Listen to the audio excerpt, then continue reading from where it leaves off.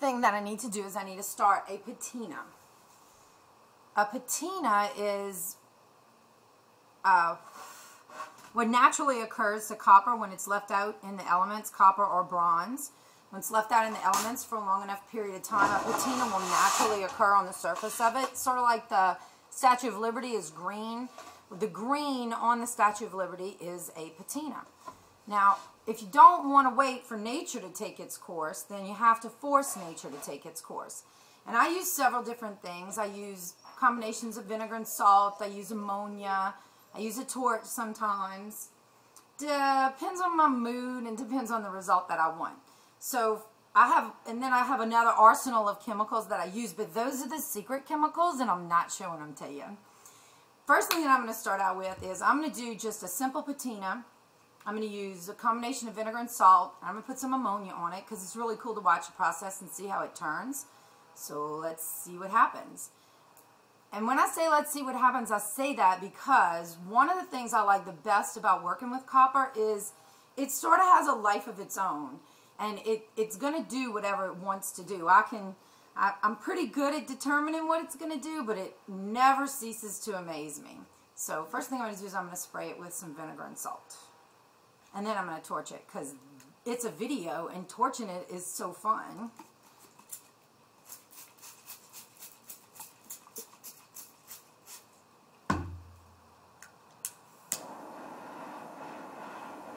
You can see it starts to turn right away.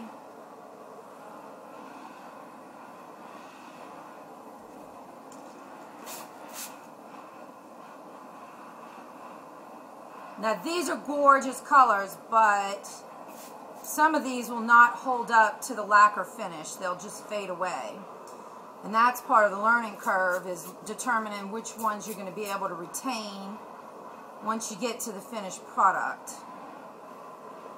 Now another thing about this too is that this is just the first part of the process, so I'm going to need to leave this to sit overnight to determine what kind of colors I'm going to get on it. Humidity affects it. Oh, I kind of like that. I think I might leave it. Humidity will affect it. Temperature will affect it. Time will affect it. And of course, the chemicals that I choose to put on it. Watch, I'll show you a little bit of ammonia and show you the difference that it makes.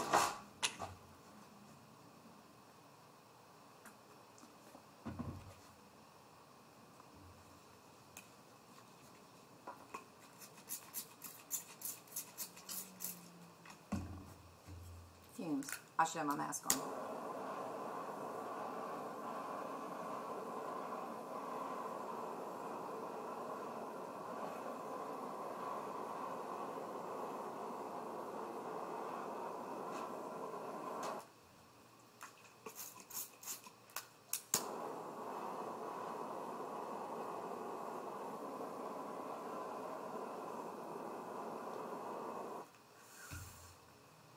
You can see that the ammonia is really good for turning blue colors.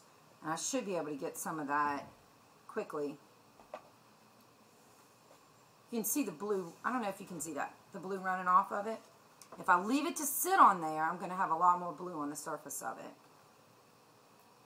But that's sort of the beginning of it.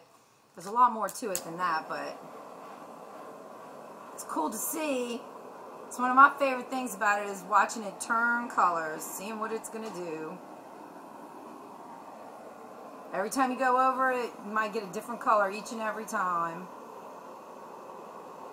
It's sort of like working with something that's alive. Thinks for itself. Constant battle.